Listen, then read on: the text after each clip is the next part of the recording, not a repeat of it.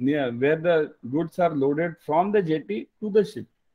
So I can unload the truck and keep it on the jetty.